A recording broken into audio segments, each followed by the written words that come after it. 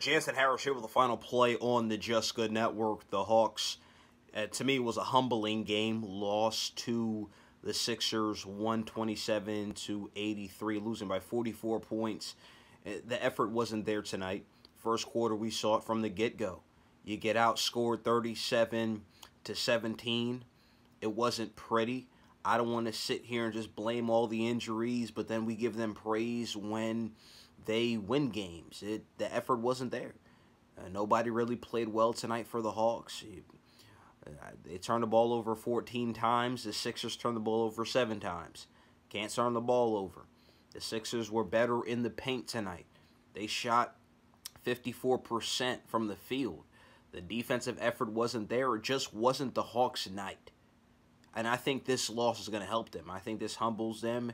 They look themselves in the mirror and say, hey, look, we got punched in the mouth by a Sixers team that potentially might be the first seed in the Eastern Conference. It's either them or the Nets.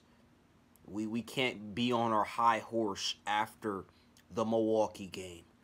And then there was a letdown performance against the Pistons, but I still think they were on the high horse with the Milwaukee game.